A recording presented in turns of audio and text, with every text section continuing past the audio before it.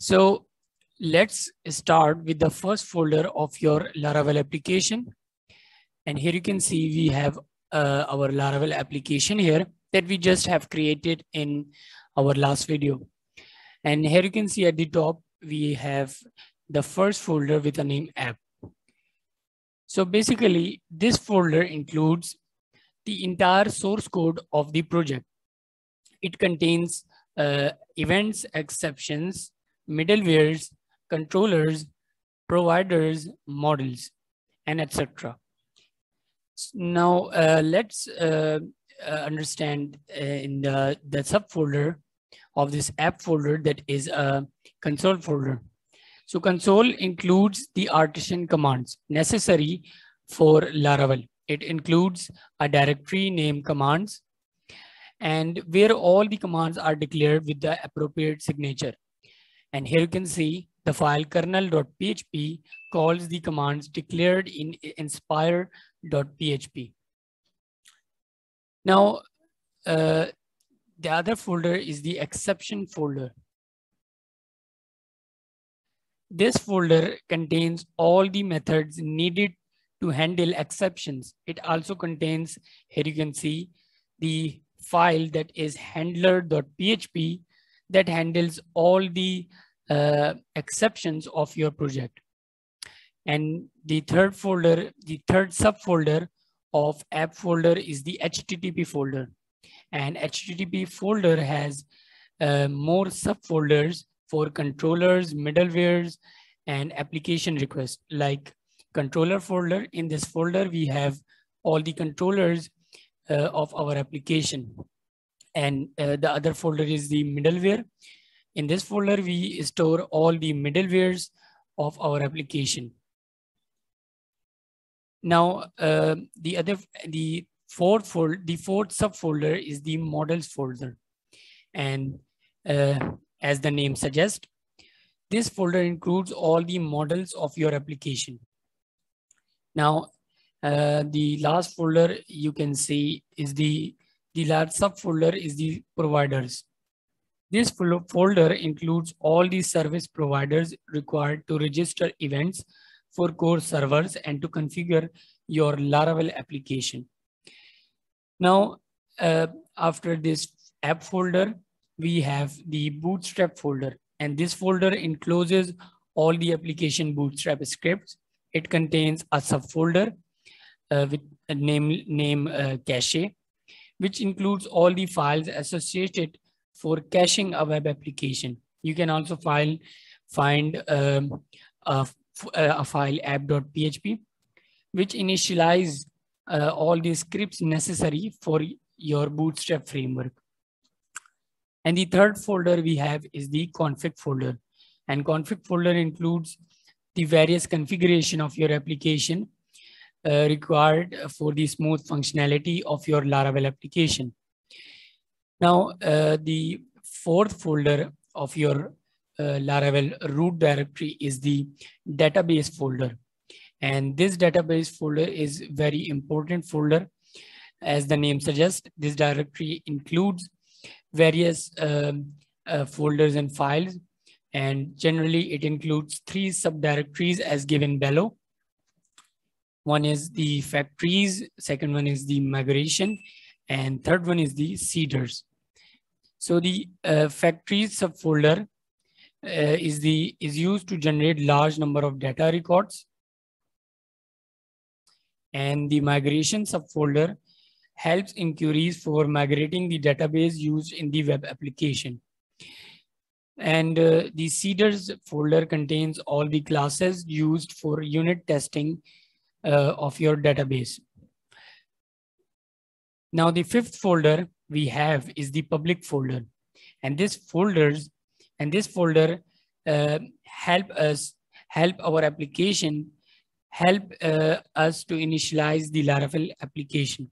It includes it generally includes the following files and folders: .htaccess, your favicon icon, the index.php file, and this the .htaccess gives the server configuration of your application, and the favicon icon is just an icon of your application. And index.php is the file that is required for the initialization of your web application. And all the JavaScript and CSS or assets files are saved in this public folder. Now, the sixth folder we have is the resources folder. And this folder enhance your web application. This folder has many subfolders. You can say one is CSS, JavaScript, language, and the main folder is your views folder. So the CSS JavaScript folder is your assets folder that are required for styling the web application. And the lang folder is for localization or configuration for localization or internalization of your application. Now, the third subfolder in your resources folder is the views folder that play a primary role in your MVC architecture. And this views folder contains all the HTML files or Blade templates files that will interact your front end of your application. Now, the seventh folder is the routes folder in your Laravel application. And the routes folder basically contains all the routing file of your application. All of the routing can be handled from this folder, from the files contains in the folder. Like the API.php is the file. This is the file that is responsible for handling the routing for our API application. If you are creating a Laravel API application, then you are usually working in this file for routing. So we will learn about routing in our next upcoming video, but this folder contains all the route file of your application. The second file we have channels.php. All the routing related to broadcast channels can be handled from this file. And then we have console routes file.